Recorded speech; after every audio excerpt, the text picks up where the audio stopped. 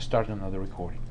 So hopefully this little trick will help me to display the number as a label on our timer window. If I try to compile this, and this happens often, right? If I say build, okay, so what comes back is this kind of little nasty thing in the output. So it says error, the label, you see, I am trying to make, I don't know how to unpin this. I mean, I really need to just say dog, right? Okay, so I can see both. So look what happens. I say window object has window timer pointer to a window. This window is a smart object. It knows how to do many things, including I need to restart this. Right? So including setting the window title. What it's unhappy about right now is it says window label, which is expecting a pointer to a character string, cannot convert parameter 1, which is a standard library basic string, which is, by the way, something returned by this member function, cannot be converted to this pointer. So, for this reason, a standard library string, which is returned by this call, has another method, another member function named convert this to C string. Okay, so it's a little crazy, but I'll try to make it easier in a second. But this is what the real code should look like, I guess, right? So let me save this and build it, and just make sure that it builds and we can run it. All right, so we do get some warnings there as previously. So when I say start this time, here it goes, 1, 2, 3, and so forth, right? So when I say stop, we say stop, and everything stops. I say start again, I never reset the counter, so it continues on with, continuous numbers, and stop again, the last number was 12, start again, 30, 14, and so forth. All right, so this kind of works. All right, well, I guess we already spent a lot of time with this little project, and we have, I would like to stop on this. We made some recordings on this. We lost a little piece, but I will post the sample, so the entire code will be in place. We can always pick it up from this point. I guess I would love to come back to all this code and try to demystify some things. I will remember to do this as we go through our formal presentations, but we now have something real to refer to that actually does something, and it does something that makes sense, other than just like printing hello on the console output. All right, so in essence, the plan is to basically wrap it up right now. I guess let's do a quick review. If we were like, one of my favorite menu options here is to say close all documents, okay? So clear the screen. So going back to our solution thing. So historically, we kept adding the source files. This guy generated by Fluid. Very simple, right? It's just something that Fluid did. We never even explored this other than saying we know that the window was created by new, the button was created by new, and another button was also created by new. Enough said. Okay, right. Then we added, I guess historically, our main function right here, right? So we designed a class which is responsible for keeping track of everything that happens inside our window, including some of the events, like button clicks and this animation event, the timer event.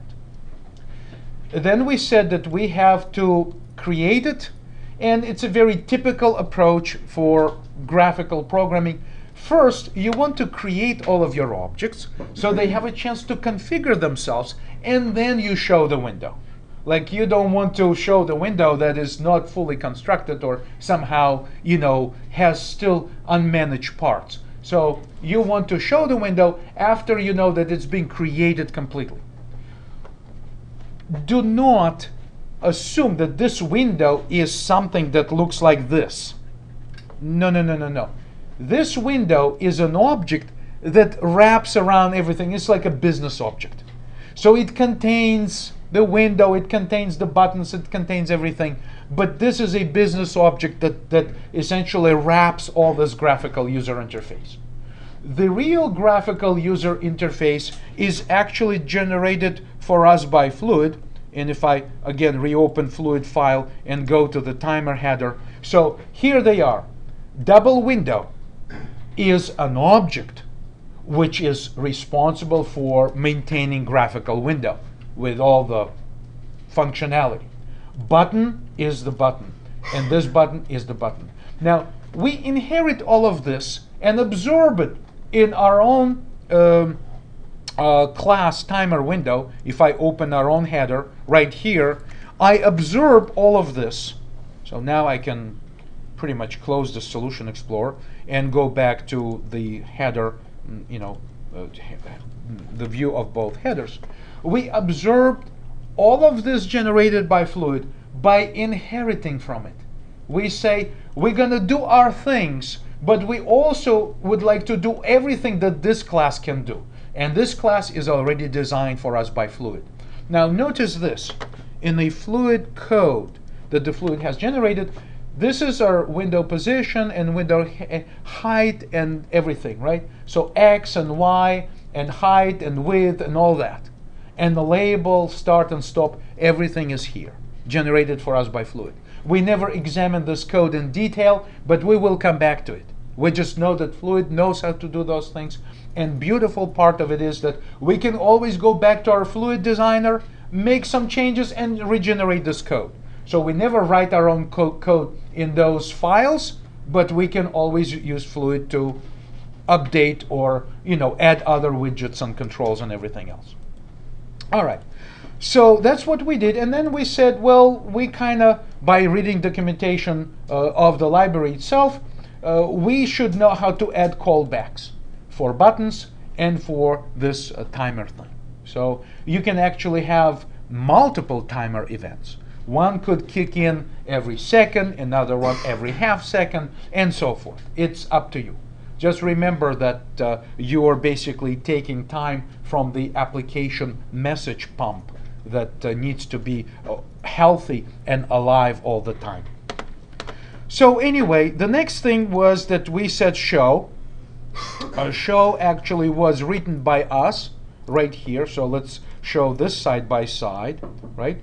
So the show did a couple of things. So maybe show is a little deceptive because before actually telling the FLTK window to say, okay, go ahead and show the window, we added a couple of callbacks to our buttons, right? So maybe we could do this in the constructor, but in this case, I will postpone the explanation. I think it's safer to do it not in the constructor, but wait till the constructor is completely done and then do it in the separate member function. So I kind of did it this way.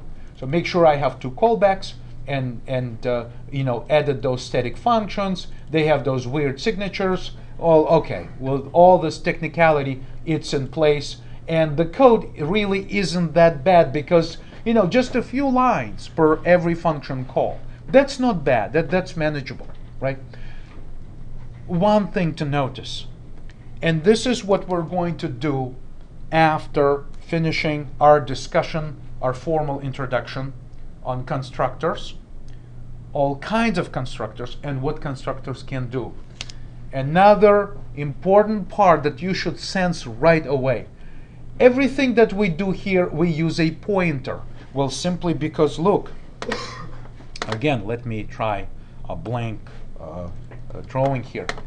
If I have, already, I created an object, right? I created an object. Okay, here it goes. Fluid window creator, whatever, designer, went ahead and created, used those new operators. And so the objects are constructed in memory. there are windows, there are buttons, there could be some other pieces here and that I don't even know of. Those objects themselves can be compositions of other objects which I don't even know. And I'm not supposed to know. It's okay with me. I know that the library really knows what it's doing, but more objects could be created. But ultimately, when my program here in memory with all my functions and all executable code, so I'm not drawing this as 3D, this is executable code, like, you know, frozen compiled program in memory that's trying to execute something. What happens here that everything that I do with my objects, I do it through pointer. I never duplicate. Well, how can I possibly think of making a copy of a window? Silly idea, probably unsafe even, right? So everything that the program does, it uses a pointer to access every object. So using pointers in object-oriented programming, C++ anyway, is absolutely a must.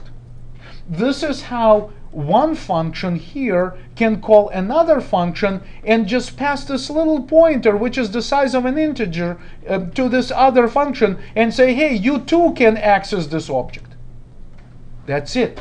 So pointers really make it all possible because real objects do take resources. Some of them can be big, right? If you're loading like a 4 GB size movie into memory, it's going to take like 4 GB of memory, right? Or something of that nature, right? But the code should never attempt to duplicate anything because it's already in memory. The solution to this is have pointers to these objects, and you can pass pointers around. They're really small. They're just the size of integer. That's pretty neat. And each CPU instruction can very successfully deal with integer size data. And so that's what happens. So that's why when we go to this code, pretty much everything that we used uses a pointer. Everything is communicated by a pointer. Well, yes, objects are created at some point, but beyond that point, everything is accessed indirectly. We never say, okay, let's take that object and make a copy of it and pass it to another portion of our program. That would be crazy. Well, first of all, that would be wasting time. This would be inefficient. And in many cases, some objects cannot be duplicated. Like, for instance, your database connection. You probably don't want to duplicate that because your database server probably will not be happy because it has already authenticated that particular database connection and never expects it to be frivolously, duplicated by a user.